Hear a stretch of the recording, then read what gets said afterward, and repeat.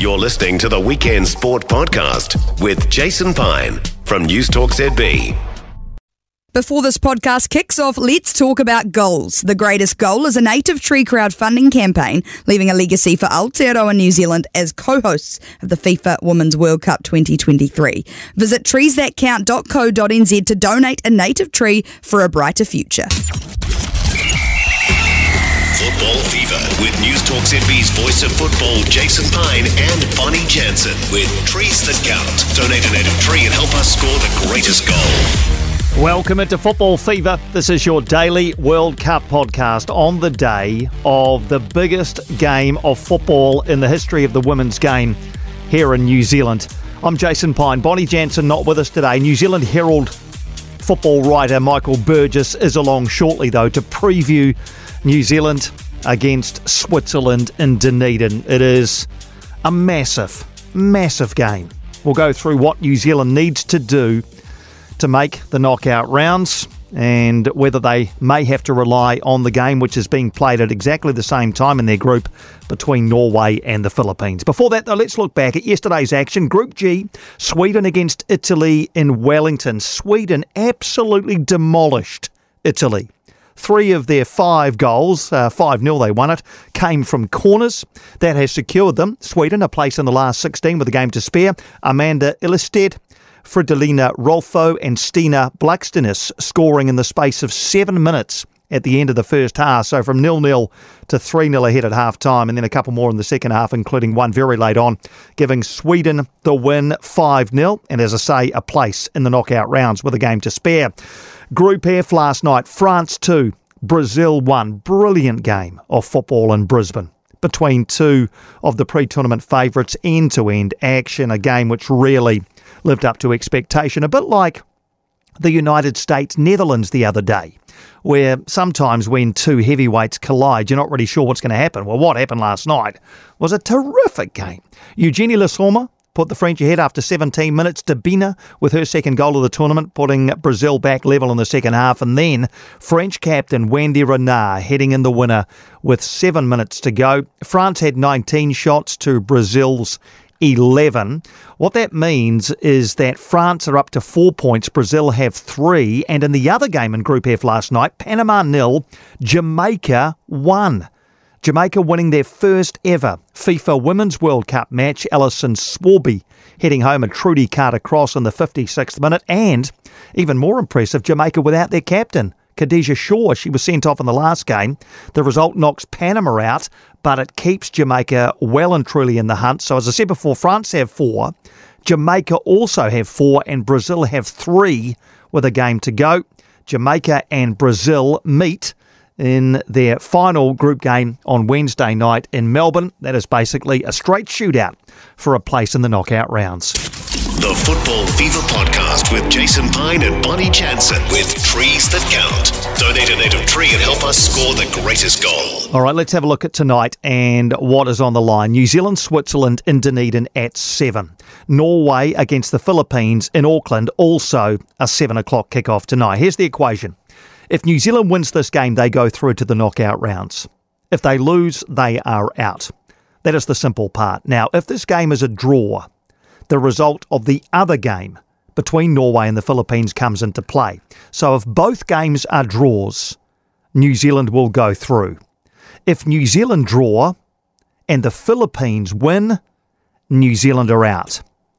If New Zealand draw and Norway wins, it gets a little bit more complicated still. It'll all come down to the margin of Norway's victory and the number of goals they score compared to New Zealand to determine who goes through. So it's going to be a nervous old night between 7 and around 9 o'clock tonight. Let's bring in New Zealand Herald football writer Michael Burgess, who has been in Dunedin for the last couple of days. Burge, thanks for joining us on the Football Fever podcast. How challenging would it have been for New Zealand, the players and the coaching staff, to regroup after the disappointment of Tuesday night's loss to the Philippines in Wellington? Extremely, Piney, yeah, extremely challenging. I'll never forget the looks on some of their faces on Tuesday night as they came through the mix zone after that game in Wellington. You know, there's always a cliche about, oh, we're gutted, you know, and that kind of expression, but but they were devastated because they knew what was at stake.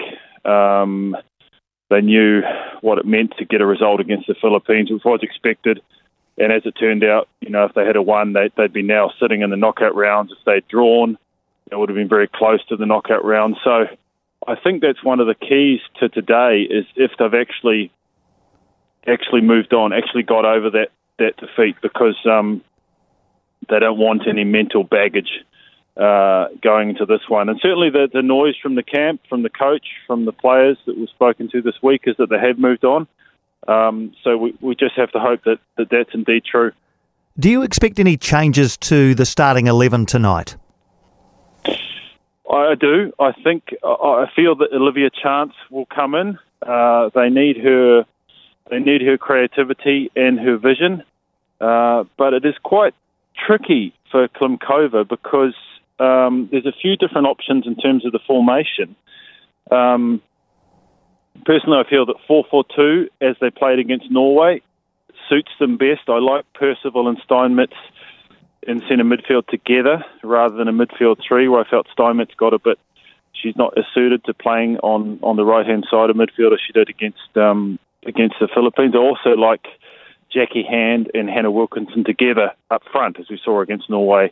I felt Wilkinson got a bit isolated against the Philippines in sort of the Lone Ranger role. But if you play a 4-4-2, Chance doesn't work as well in the wide midfield role, and you've got Ali Riley in that flank too, and neither of them can really bomb forward. So do you play a 4-4-3, which Chance is maybe more 4-3-3, Chance is more suited to. So certainly some interesting options for Klimkova.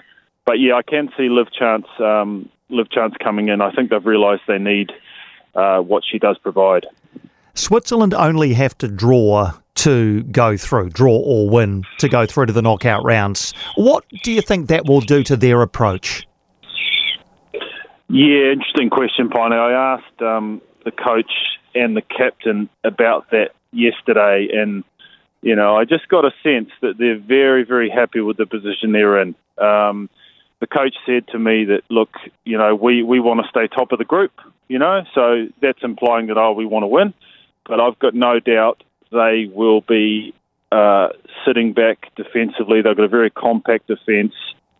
They'll be very cautious, and then they'll play on the counter, which suits them. They didn't even concede the Philippines didn't have a shot against them in that opening game, and then Norway were quite frustrated as well by they're very, very well organised, Switzerland, very resolute. So they'll definitely, I think, play that way, which will suit them down to the ground. And that is the biggest challenge for the Ferns. They've got to be positive. They've got to attack, but they also cannot afford to concede, obviously. And it's very hard to play that way when you've got a team that can afford to park the bus or even a couple of buses. What is your feel about the enormity of this game and the effect that'll have on the New Zealand players? We know that Tuesday was a big occasion, and Liv Chance has said, look, maybe we were too up for the game. We wanted it too much compared to what Ali Riley and Katie Bowen had said, where they said, look, the Philippines wanted it more. Liv Chance said, look, maybe we wanted it too much. Is there any danger that tonight's occasion, this massive, massive game of football, might get to these players? Yeah, there is actually, and I thought Olivia Chance she's very honest, Liv Chance, and I think she actually hit the nail on the head. I thought they were, there's a term they use in sport about being over-aroused, and I think they were. You look at someone like CJ Bott, who, is a fantastic player and was so good against Norway, but she just, in the first half against the Philippines, she made 4 or 5 or 6 uncharacteristic errors, some loose passes. And I think, the occasion, but also the expectation got to them going into a game where they're expecting to win and probably expecting to win well, is quite, unique for the Ferns. So they won't have, I guess, that same expectation in Dunedin, but it is a huge occasion. I mean, we talked, Piney, about Norway being the biggest match in Ferns history, and this one probably supersedes it, doesn't it? Because they've got this amazing chance to go to the knockout stages for the first time. So I really think that is the crucial part of the equation tonight. They've got to get that energy, desperation, hunger and desire back they showed against Norway, which was down a bit in terms of just winning those first and second balls. But they've also got to stay calm and composed and realise that there's a full 90 minutes to do this, and just stay focused on the game plan and what needs to be done, rather than sort of running around like headless chickens. All right, what's your gut telling you? What's your best guess? Look, I've had this uncomfortable feeling all week that it's going to be a draw today in Dunedin. So obviously, I guess I hope that I hope that's enough, and B, I hope I'm wrong, and I hope the Ferns do win. Switzerland would be very hard to beat. Obviously, you look down their team. All their players play in Europe. Okay, fair enough. There's quite a few that play in Switzerland, but there's also a lot that play in England and Germany and Spain. So, they're a pretty intimidating team. But the Ferns can do it. Definitely can do it. Can beat this team. It will all hinge on the first goal. I don't think the Ferns can afford to concede, because trying to score 2 goals against Switzerland would be a massive task. But if the Ferns score first whenever it comes, then it's game on. And I guess the hope is, Piney, I'm sure you feel the same way, that it could be like Eden Park, where the crowd give them that extra 10%, and the sellout crowd and the noise, which is going to be incredible in Dunedin, brings them home. Indeed. Let's hope that if we're chatting at the same time tomorrow, we're talking about New Zealand still in the tournament and in the knockout rounds. Enjoy the day if that's possible, Birch, and thanks for joining us. Yeah, Piney, it's going to be an incredible day and a incredible evening, something that maybe hasn't been seen before in Dunedin, just the noise that will be created in the stadium, and you can't wait. But as you implied just then, it's also going to be extremely nerve-wracking, isn't it? It certainly is, mate. Thanks indeed. Michael Burgess from the New Zealand Herald. Read him at nzherald.co.nz. Some terrific stuff up this week in preparation for this game tonight. Great to have him on the Football Fever podcast with us. While this podcast takes a halftime break, let's talk about The Greatest Goal, a crowdfunding campaign leaving a legacy for Aotearoa New Zealand as co-hosts of the FIFA Women's World Cup 2023 by asking fans to donate a native tree. Each native tree costs just $10, and whether you donate one or many, you'll be contributing to amazing restoration projects across Aotearoa. Visit treesthatcount.co.nz to donate a native tree and help us score the greatest goal. Looks like we're ready to kick off the second half. The Football Fever podcast with Jason Pine and Bonnie Jansen with Trees That Count. Donate a native tree and help us score the greatest goal. All right, so as well as the New Zealand game tonight, the other game in the group, as we know, Norway and the Philippines, kicks off at exactly the same time, 7 o'clock tonight at Eden Park in Auckland. So you kind of got to keep eyes on both. Well, actually, I only do as far as the New Zealand result is concerned. Just to recap here, if New Zealand win, they're in. If they lose, they're out. If they draw, then the other game does come into the equation. So that game's at 7 o'clock at Eden Park tonight. Norway against the Philippines. The Philippines, I mean, they'll back themselves. They know if they win, they're in. Norway don't have that luxury. They can win and still miss out, depending on what happens down in Dunedin. So, yeah, there's all to play for in that one. Also today, the final second round games in Group H, both of these across the Tasman. South Korea, Morocco in Adelaide. That's a 4:30 kickoff. They both lost their first game. And Germany against Colombia. Sydney, 9:30 tonight. Both winners in their opening fixtures. So a win tonight, depending on the result in the South Korea-Morocco game, might also be enough to see Germany or Colombia go through if they can get that win later on tonight in Sydney.